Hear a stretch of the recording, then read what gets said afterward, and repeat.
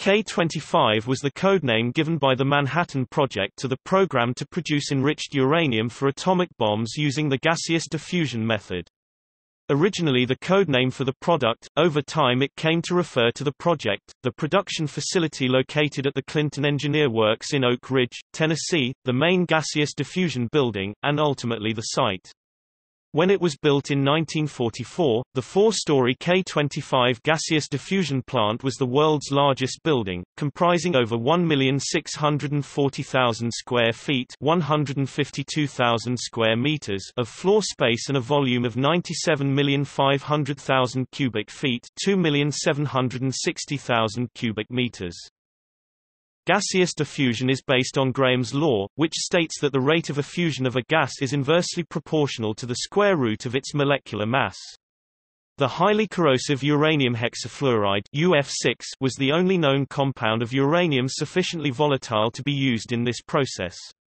Before this could be done, the Special Alloyed Materials (SAM) laboratories at Columbia University and the Kellex Corporation had to overcome formidable difficulties to develop a suitable barrier. Construction of the K-25 facility was undertaken by J. A. Jones Construction. At the height of construction, over 25,000 workers were employed on the site. Gaseous diffusion was but one of three enrichment technologies used by the Manhattan Project. Slightly enriched product from the S-50 thermal diffusion plant was fed into the K-25 gaseous diffusion plant. Its product in turn was fed into the Y-12 electromagnetic plant. The enriched uranium was used in the Little Boy atomic bomb used in the atomic bombing of Hiroshima. In 1946, the K-25 gaseous diffusion plant became capable of producing highly enriched product. After the war, four more gaseous diffusion plants named K-27, K-29, K-31 and K-33 were added to the site. The K-25 site was renamed the Oak Ridge Gaseous Diffusion Plant in 1955. Production of enriched uranium ended in 1964, and gaseous diffusion finally ceased on the site on 27 August 1985. The Oak Ridge Gaseous Diffusion Plant was renamed the Oak Ridge K-25 site in 1989, and the East Tennessee Technology Park in 1996. Demolition of all five gaseous diffusion plants was completed in February 2017.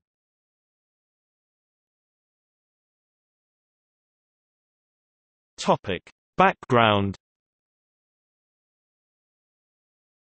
The discovery of the neutron by James Chadwick in 1932, followed by that of nuclear fission in uranium by the German chemists Otto Hahn and Fritz Strassmann in 1938, and its theoretical explanation and naming by Lise Meitner and Otto Frisch soon after, opened up the possibility of a controlled nuclear chain reaction with uranium. At the Pupin laboratories at Columbia University, Enrico Fermi and Leo Szilard began exploring how this might be achieved. Fears that a German atomic bomb project would develop atomic weapons first, especially among scientists who were refugees from Nazi Germany and other fascist countries, were expressed in the Einstein-Szilard letter to the President of the United States, Franklin D. Roosevelt. This prompted Roosevelt to initiate preliminary research in late 1939. Niels Bohr and John Archibald Wheeler applied the liquid drop model of the atomic nucleus to explain the mechanism of nuclear fission.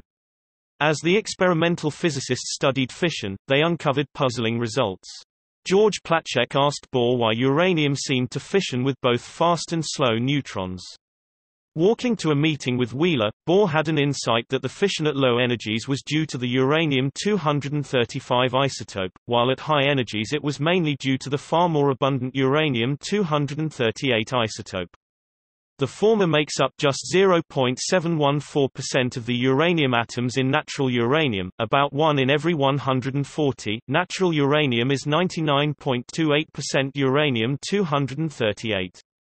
There is also a tiny amount of uranium-234, which accounts for just 0.006%. At Columbia, John R. Dunning believed that this was the case, but Fermi was not so sure.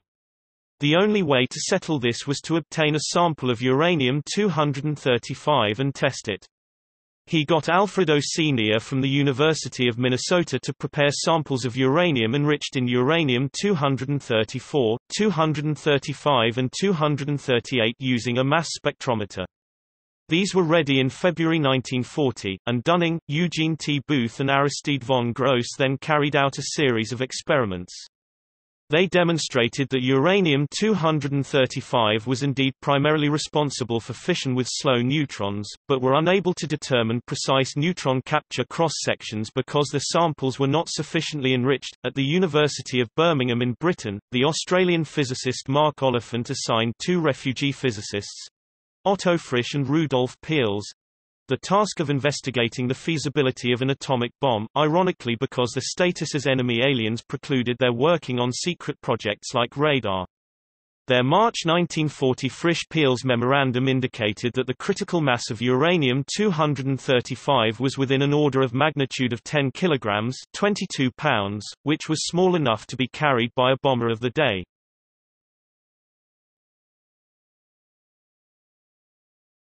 Topic: Gaseous diffusion.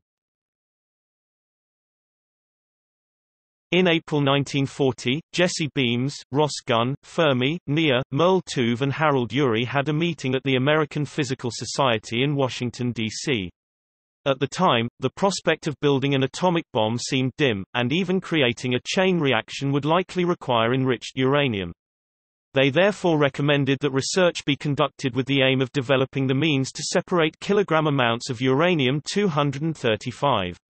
At a lunch on 21 May 1940, George B. Kistiakowsky suggested the possibility of using gaseous diffusion. Gaseous diffusion is based on Graham's law, which states that the rate of effusion of a gas through a porous barrier is inversely proportional to the square root of the gas's molecular mass. In a container with a porous barrier containing a mixture of two gases, the lighter molecules will pass out of the container more rapidly than the heavier molecules. The gas leaving the container is slightly enriched in the lighter molecules, while the residual gas is slightly depleted.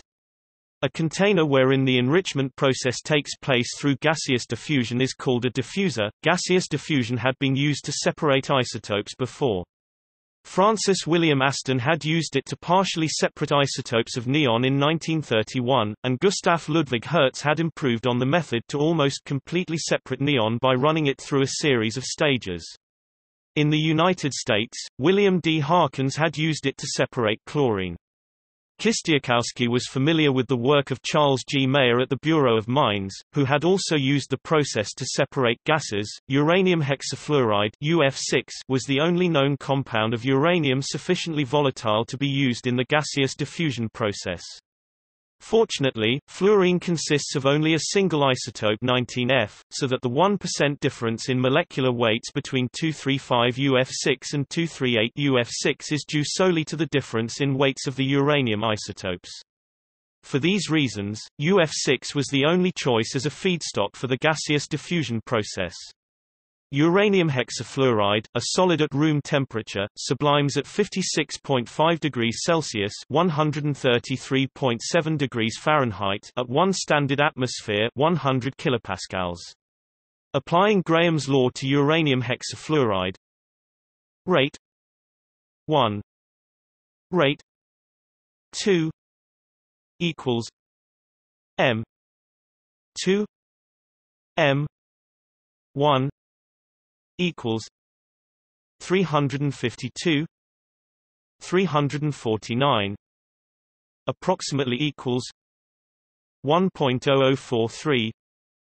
Display style m box rate underscore 1 over m box rate underscore 2 equals sqrt m underscore 2 over m underscore 1 equals sqrt 352 over 349 approximately 1.0043, where rate 1 is the rate of effusion of 235 UF6.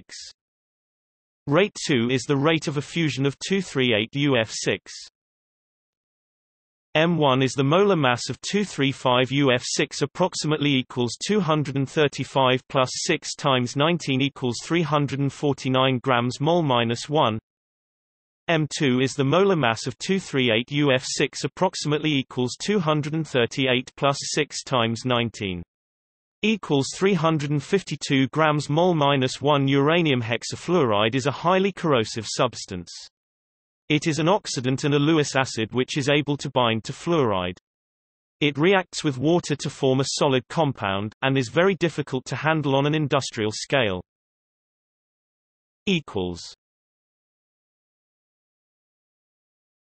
Topic: Organization.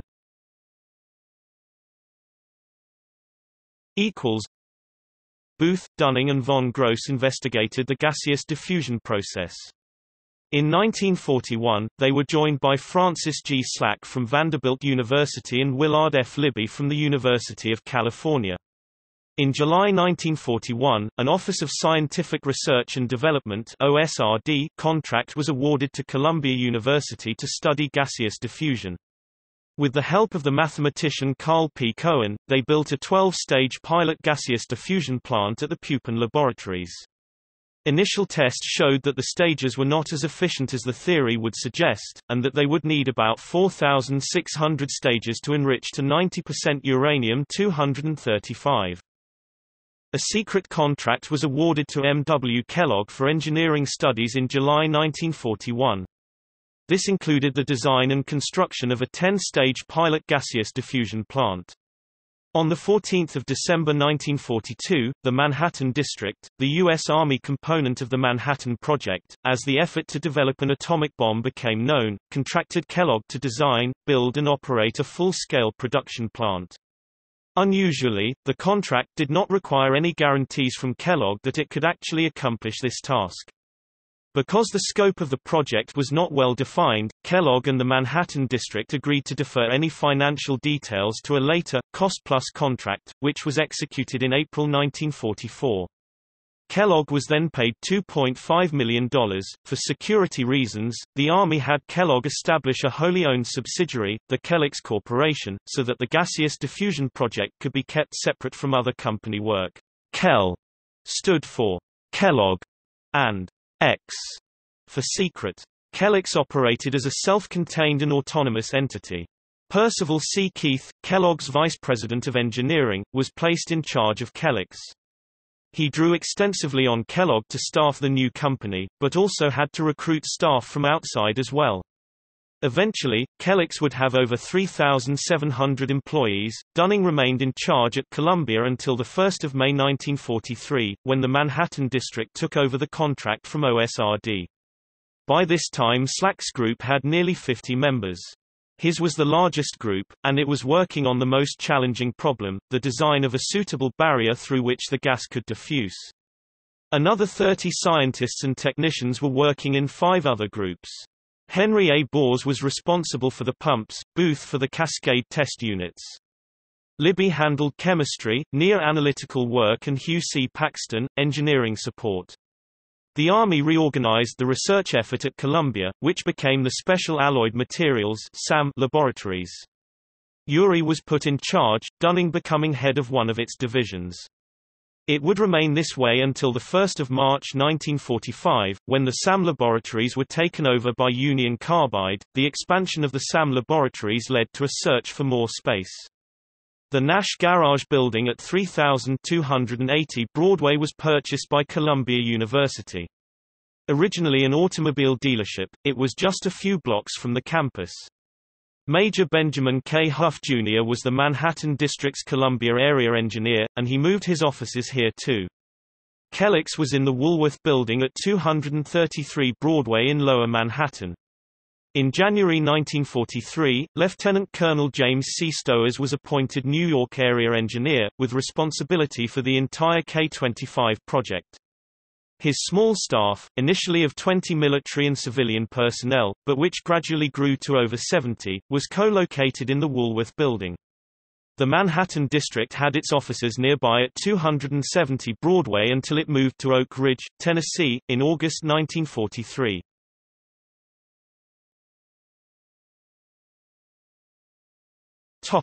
Codename. The code name K-25 was a combination of the K from Kellogg's and 25 A World War II-era code designation for uranium-235 derived from element 92, atomic mass 235. The term was first used in Kellogg's internal reports for the end product, enriched uranium, in March 1943. By April 1943, the term, K25 plant, was being used for the plant that created it. That month, the term, K25 project, was applied to the entire project to develop uranium enrichment using the gaseous diffusion process. When other K buildings were added after the war, K25 became the name of the original, larger complex.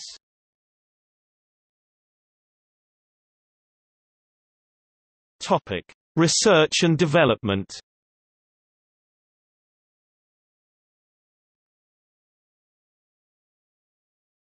Topic: Diffusers. The highly corrosive nature of uranium hexafluoride threw up several technological challenges. Pipes and fittings that it came into contact with had to be made of, or clad with nickel.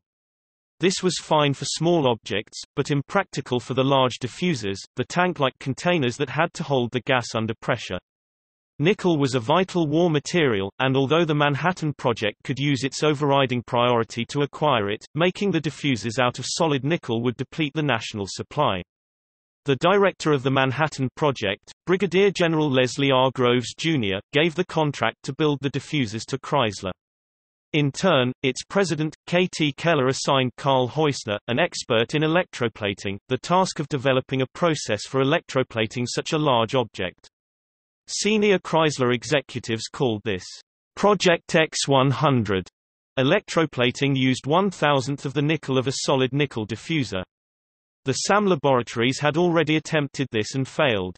Heusner experimented with a prototype in a building built within a building, and found that it could be done, so long as the series of pickling and scaling steps required were done without anything coming in contact with oxygen.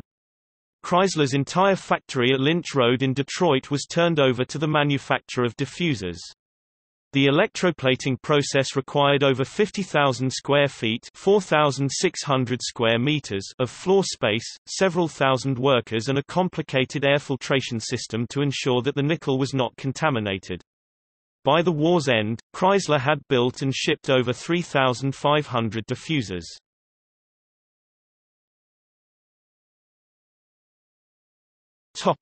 Pumps. The gaseous diffusion process required suitable pumps that had to meet stringent requirements. Like the diffusers, they had to resist corrosion from the uranium hexafluoride feed. Corrosion would not only damage the pumps, but would contaminate the feed. They could not afford any leakage of uranium hexafluoride, especially if it was already enriched, or of oil, which would react with the uranium hexafluoride. They had to pump at high rates, and handle a gas 12 times as dense as air. To meet these requirements, the SAM laboratories chose to use centrifugal pumps. They were aware that the desired compression ratio of 2.3:1 to 3.2:1 was unusually high for this type of pump. For some purposes, a reciprocating pump would suffice, and these were designed by Henry A. Bors at the SAM laboratories, while Ingersoll Rand tackled the centrifugal pumps. In early 1943, Ingersoll Rand pulled out. Keith approached the Clark Compressor Company and Worthington Pump and Machinery, but they turned it down, saying that it could not be done. Sir Keith and Groves saw executives at Allis-Chalmers, who agreed to build a new factory to produce the pumps, even though the pump design was still uncertain. The SAM laboratories came up with a design, and Westinghouse built some prototypes that were successfully tested. Then Judson Swearingen at the Elliott Company came up with a revolutionary and promising design that was mechanically stable with seals that would contain the gas. This design was manufactured by Allis-Chalmers.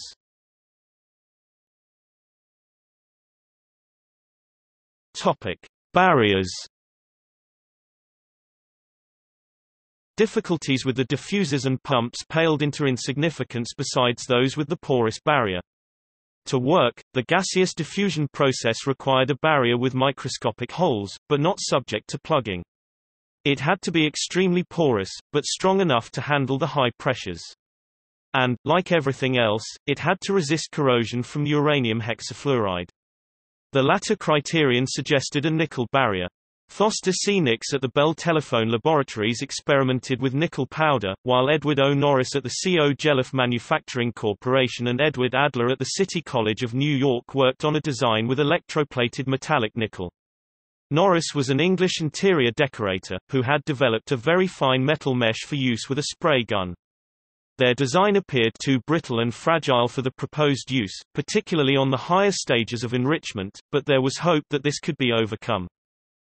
In 1943, Urey brought in Hugh S. Taylor from Princeton University to look at the problem of a usable barrier. Libby made progress on understanding the chemistry of uranium hexafluoride, leading to ideas on how to prevent corrosion and plugging. Chemical researchers at the SAM laboratories studied fluorocarbons, which resisted corrosion, and could be used as lubricants and coolants in the gaseous diffusion plant. Despite this progress, the K-25 project was in serious trouble without a suitable barrier, and by August 1943 it was facing cancellation. On 13 August Groves informed the Military Policy Committee, the senior committee that steered the Manhattan Project, that gaseous diffusion enrichment in excess of 50% was probably infeasible, and that the gaseous diffusion plant would be limited to producing product with a lower enrichment that could be fed into the collutrons of the Y-12 electromagnetic plant. Urey therefore began preparations to mass-produce the Norris-Adler barrier, despite its problems. Meanwhile, Union Carbide and Kellex had made researchers at the Bakelite Corporation, a subsidiary of Union Carbide, aware of Nix's unsuccessful efforts with powdered nickel barriers. To Frazier Groff and other researchers at Bakelite's laboratories in Bound Brook, New Jersey, it seemed that Nix was not taking advantage of the latest techniques, and they began their own development efforts. Both Bell and Bound Brook sent samples of their powdered nickel barriers to Taylor for evaluation, but he was unimpressed. Neither had come up with a practical barrier. At Kellogg's laboratory in Jersey City, New Jersey, Clarence A. Johnson, who was aware of the steps taken by the SAM laboratories to improve the Norris-Adler barrier, realized that they could also be taken with the Bakelite barrier. The result was a barrier better than either, although still short of what was required. At a meeting at Columbia with the Army in attendance on 20 October 1943, Keith proposed switching the development effort to the Johnson barrier. Urey balked at this, fearing that this would destroy morale at the SAM laboratories.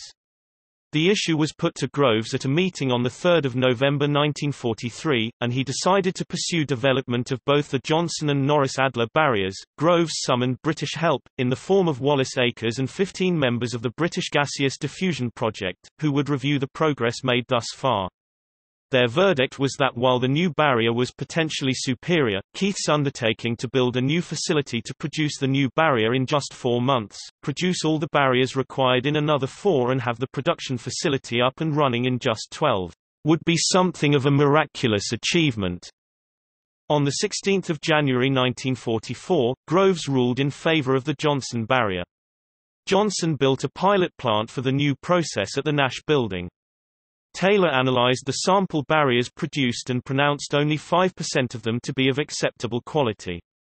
Edward Mack Jr. created his own pilot plant at Schermerhorn Hall at Columbia, and Groves obtained 80 short tons 73 t of nickel from the International Nickel Company. With plenty of nickel to work with, by April 1944, both pilot plants were producing barriers of acceptable quality 45% of the time. Topic: construction. The site chosen was at the Clinton Engineer Works in Tennessee. The area was inspected by representatives of the Manhattan District, Kellex and Union Carbide on 18 January 1943. Consideration was also given to sites near the Shasta Dam in California and the Big Bend of the Columbia River in Washington state. The lower humidity of these areas made them more suitable for a gaseous diffusion plant, but the Clinton Engineer Works site was immediately available and otherwise suitable.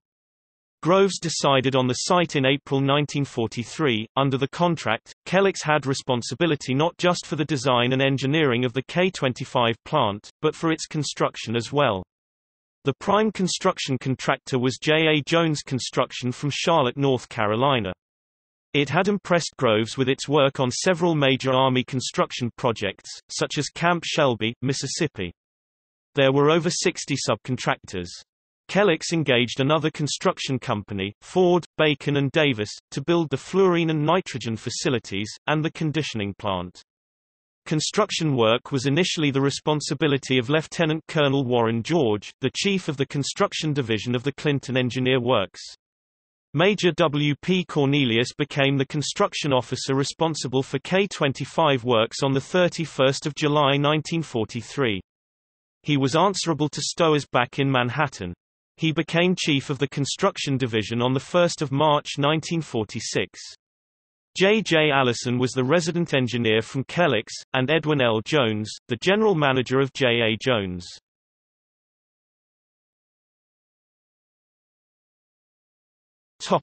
Power plant. Construction began before completion of the design for the gaseous diffusion process. Due to the large amount of electric power that the K-25 plant was expected to consume, it was decided to provide it with its own electric power plant. While the Tennessee Valley Authority (TVA) believed that it could supply the Clinton Engineer Works needs, there was unease about relying on a single supplier when a power failure could cost the gaseous diffusion plant weeks of work, and the lines to TVA could be sabotaged. A local plant was more secure. The Kellex engineers were also attracted to the idea of being able to generate the variable frequency current required by the gaseous diffusion process without complicated transformers. A site was chosen for this on the western edge of the Clinton Engineer Works site where it could draw cold water from the Clinch River and discharge warm water into Poplar Creek without affecting the inflow. Groves approved this location on 3 May 1943. Surveying began on the power plant site on 31 May 1943, and J. A. Jones started construction work the following day. Because the bedrock was 35 to 40 feet 11 to 12 meters below the surface, the power plant was supported on 40 concrete-filled caisson. Installation of the first boiler commenced in October 1943. Construction work was complete by late September. To prevent sabotage, the power plant was connected to the gaseous diffusion plant by an underground conduit. Despite this, there was one act of sabotage, in which a nail was driven through the electric cable. The culprit was never found, but was considered more likely to be a disgruntled employee than an Axis spy. Electric power in the United States was generated at 60 Hz. The powerhouse was able to generate variable frequencies between 45 and 60 Hz, and constant frequencies of 60 and 120 Hz. This capability was not ultimately required, and all but one of the K-25 systems ran on a constant 60 Hz, the exception using a constant 120 Hz. The first coal-fired boiler was started on 7 April 1944, followed by the second on 14 July 1944 and the third on 2 November 1944. Each produced 750,000 pounds (340,000 kilograms) of steam an hour at a pressure of 1,325 pounds per square inch (9,140 kilopascals) and a temperature of 935 degrees Fahrenheit (502 degrees Celsius). To obtain the 14 turbine generators needed, Groves had to use the Manhattan Project's priority to overrule Julius Albert Krug, the director of the Office of War Utilities. The turbine generators had a combined output of 238,000 kilowatts. The power plant could also receive power from TVA. It was decommissioned in the 1960s and demolished in 1995. Gaseous diffusion plant. A site for the K-25 facility was chosen near the high school of the now-abandoned town of Wheat. As the dimensions of the K-25 facility became more apparent, it was decided to move it to a larger site near Poplar Creek, closer to the power plant. This site was approved on 24 June 1943. Considerable work was required to prepare the site. Existing roads in the area were improved to take heavy traffic. A new 5.1-mile (8.2 kilometers) road was built to connect the site to US Route 70, and another, 5 miles (8.0 kilometers) long, to connect with Tennessee State Route 61. An old ferry over the Clinch River was upgraded, and then replaced with a 360-foot (110 meters) bridge in December 1943. A 10.7-mile (17.2 kilometers) railroad spur was run from Blair, Tennessee, to the K-25 site. Some 12.9 miles (20.8 kilometers) of sidings were also provided. The first carload of freight traversed the line on 18 September 1943. It was initially intended that the construction workers should live off-site, but the poor condition of the roads and a shortage of accommodations in the area made commuting long and difficult, and in turn made it difficult to find and retain workers. Construction workers therefore came to be housed in large hutment and trailer camps. The J. A. Jones Camp for K-25 workers, known as Happy Valley, held 15,000 people. This required 8 dormitories, 17 barracks, 1,590 hutments, 1,153 trailers and 100 victory houses. A pumping station was built to supply drinking water from the Clinch River, along with a water treatment plant. Amenities included a school, 8 cafeterias, a bakery, theater, 3 recreation halls, a warehouse and a cold storage plant. Ford, Bacon and Davis established a smaller camp for 2,100 people. Responsibility for the camps was transferred to the Roan Anderson Company on 25 January 1946, and the school was transferred to district control in March 1946. Work began on the 130-acre (53 hectares) main facility area on 20 October 1943. Although generally flat, some 3,500,000 cubic yards (2,700,000 cubic meters) of soil and rock had to be excavated from areas up to 46 feet (14 meters) high, and 6 major areas had to be filled in, to a maximum depth of 23.5 feet (7.2 meters).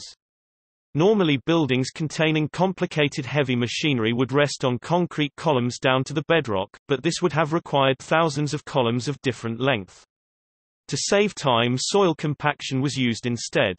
Layers were laid down and compacted with sheepsfoot rollers in the areas that had to be filled in, and the footings were laid over compacted soil in the low-lying areas and the undisturbed soil in the areas that had been excavated. Activities overlapped, so concrete pouring began while grading was still going on. Cranes started lifting the steel frames into place on 19 January 1944. Kellex's design for the main process building of K-25 called for a 4-story U-shaped structure 0.5 miles (0.80 kilometers) long, containing 51 main process buildings and 3 purge cascade buildings. These were divided into 9 sections. Within these were cells of 6 stages. The cells could be operated independently, or consecutively, within a section. Similarly, the sections could be operated separately or as part of a single cascade. When completed, there were 2,892 stages. The basement housed the auxiliary equipment, such as the transformers, switch gears, and air conditioning systems. The ground floor contained the cells. The third level contained the piping. The fourth floor was the operating floor, which contained the control room, and the hundreds of instrument panels. From here, the operators monitored the process. The first section was ready for test runs on 17 April 1944. Although the barriers were not yet ready to be installed, the main process building surpassed the Pentagon as the largest building in the world, with a floor area of 5,264,000 square feet (489,000 square meters), and an enclosed volume of 97,500,000 cubic feet (2,760,000 cubic meters). Construction required 200,000 cubic yards, 150,000 cubic meters of concrete, and 100 miles, 160 kilometers of gas pipes. Because uranium hexafluoride corrodes steel, and steel piping had to be coated in nickel, smaller pipes were made of copper or monel. The equipment operated under vacuum pressures, so plumbing had to be airtight. Special efforts were made to create as clean an environment as possible to areas where piping or fixtures were being installed. J. A. Jones established a special cleanliness unit on 18 April 1944. Buildings were completely sealed off, air was filtered, and all cleaning was with vacuum cleaners and mopping. Workers wore white lintless gloves. At the peak of construction activity in May 1945, 25,266 people were employed on the site.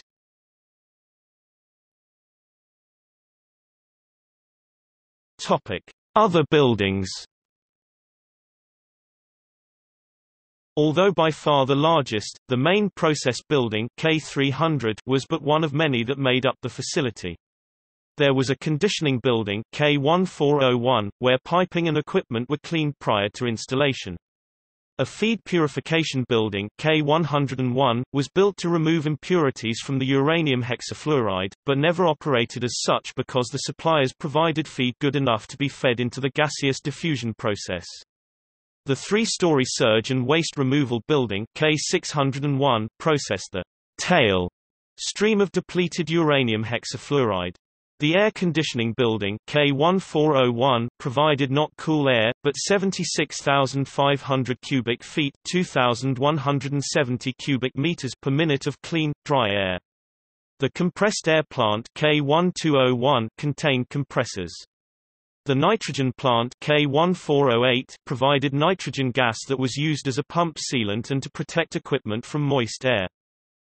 The fluorine generating plant K1300 generated, bottled and stored fluorine. It had not been in great demand before the war, and Kellex and the Manhattan district considered 4 different processes for large-scale production. A process developed by the Hooker Chemical Company was chosen. Due to the hazardous nature of fluorine, it was decided that shipping it across the United States was inadvisable, and that it should be manufactured on site at the Clinton Engineer Works. 2 pump houses K801 and K802 and 2 cooling towers H801 and H802 provided 135 million US gallons 510 megaliters of cooling water per day for the motors and compressors. The administration building K1001 provided 2 acres 0.81 hectares of office space. A laboratory building K1401 contained facilities for testing and analyzing feed and product. 5 drum warehouses K1025A to E had 4,300 square feet 400 square meters of floor space to store drums of uranium hexafluoride. Originally this was on the K27 site. The buildings were moved on a truck to make way for K27.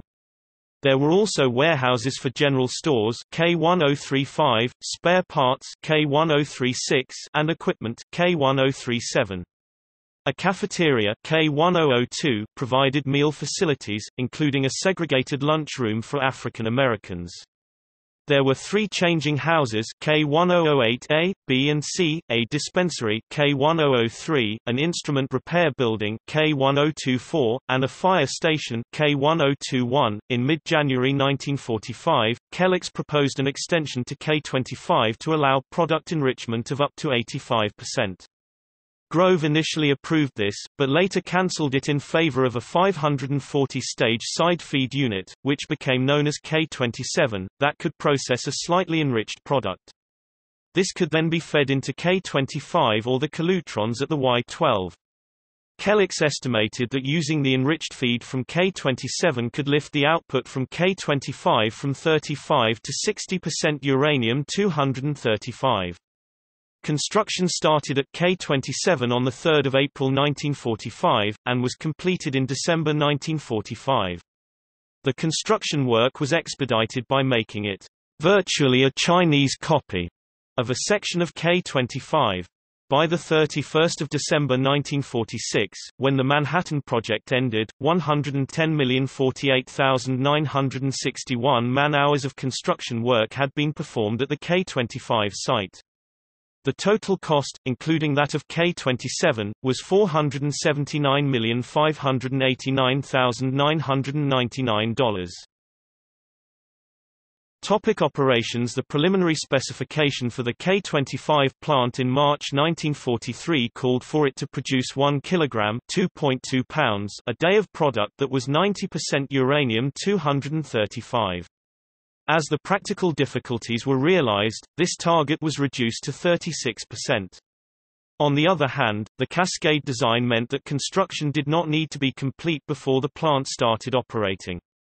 In August 1943, Kellogg's submitted a schedule that called for a capability to produce material enriched to 5% uranium-235 by 1 June 1945, 15% by 1 July 1945, and 36% by 23 August 1945.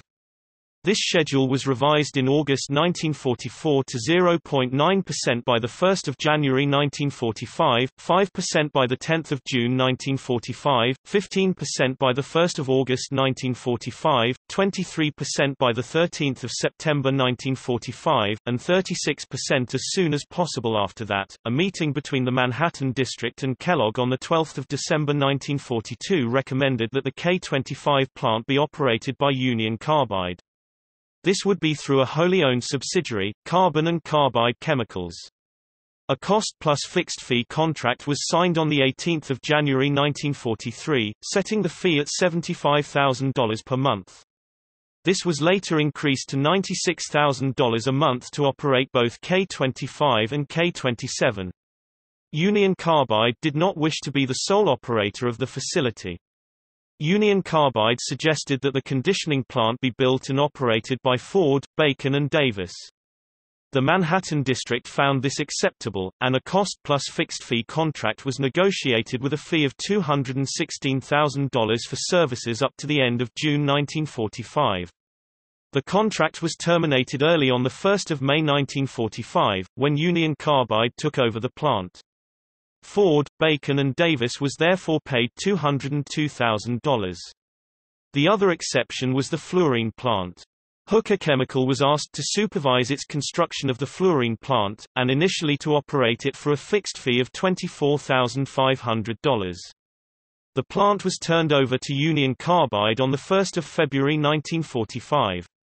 Part of the K300 complex was taken over by Union Carbide in August 1944, and was run as a pilot plant, training operators and developing procedures, using nitrogen instead of uranium hexafluoride until October 1944, and then perfluoroheptane until April 1945.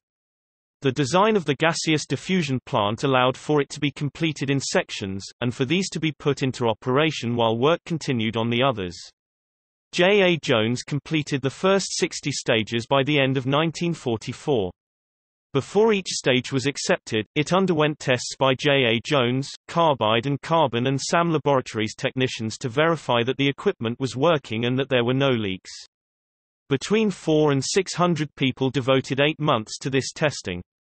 Perfluoroheptane was used as a test fluid until February 1945, when it was decided to use uranium hexafluoride despite its corrosive nature. The Manhattan District Engineer, Colonel Kenneth Nichols, placed Major John J. Moran in charge of production at K-25.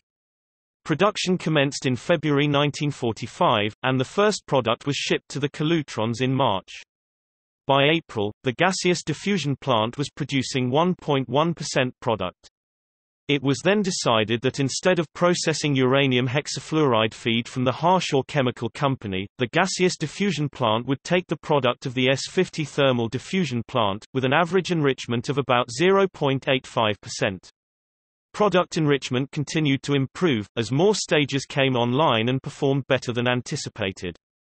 In June, product was being enriched to 7%, by September it was 23%. The S-50 plant ceased operation on 9 September, and Kellogg's transferred the last unit to Union Carbide on of September 1945. Highly enriched uranium was used in the Little Boy atomic bomb used in the bombing of Hiroshima on 6 August 1945. With the end of the war in August 1945, the Manhattan Project's priority shifted from speed to economy and efficiency. The cascades were configurable, so they could produce a large amount of slightly enriched product by running them in parallel, or a small amount of highly enriched product through running them in series. By early 1946, with K-27 in operation, the facility was producing 3.6 kilograms (7.9 pounds) per day, enriched to 30%. The next step was to increase the enrichment further to 60%. This was achieved on 20 July 1946. This presented a problem, because Y-12 was not equipped to handle feed that was so highly enriched, but the Los Alamos laboratory required 95%. For a time, product was mixed with feed to reduce the enrichment to 30%. Taking the concentration up to 95% raised safety concerns, as there was the risk of a criticality accident. After some deliberation, with opinions sought and obtained from Percival Keith, Norris Bradbury, Derol Frohman, Elmer E. Kirkpatrick, Kenneth Nichols and Edward Teller, it was decided that this could be done safely if appropriate precautions were taken. On 28 November 1946, the K25 plant began producing 94% product. At this point, they ran into a serious flaw in the gaseous diffusion concept. Enrichment in uranium-235 also enriched the product in the unwanted and fairly useless uranium-234, making it difficult to raise the enrichment to 95%. On 6 December 1946, production was dropped back to a steady 2.56 kilograms (5.6 pounds) per day, enriched to 93.7% uranium-235, along with 1.9% uranium-234. This was regarded as a satisfactory product by the Los Alamos laboratory, so on 26 December 1946 enrichment activity at Y-12 was curtailed. The Manhattan Project ended a few days later. Responsibility for the K25 facility then passed to the new Atomic Energy Commission on 1 January 1947.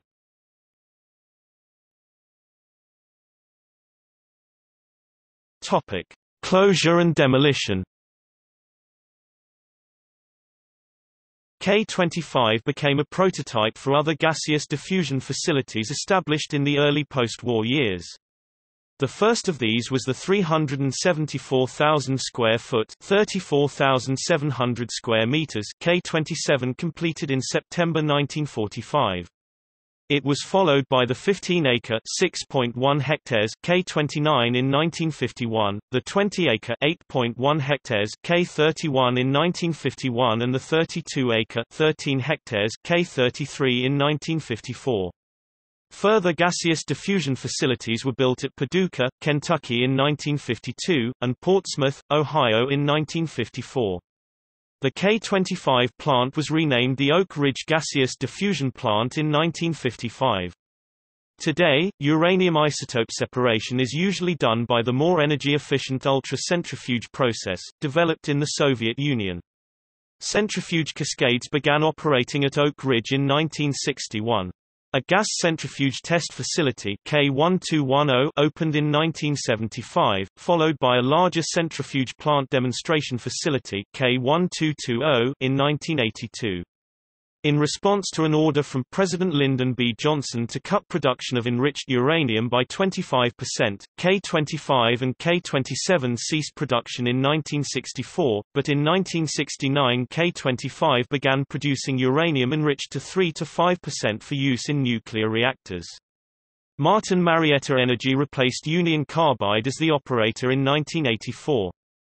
Gaseous diffusion finally ceased on 27 August 1985. The Oak Ridge Gaseous Diffusion Plant was renamed the Oak Ridge K25 site in 1989, and the East Tennessee Technology Park in 1996.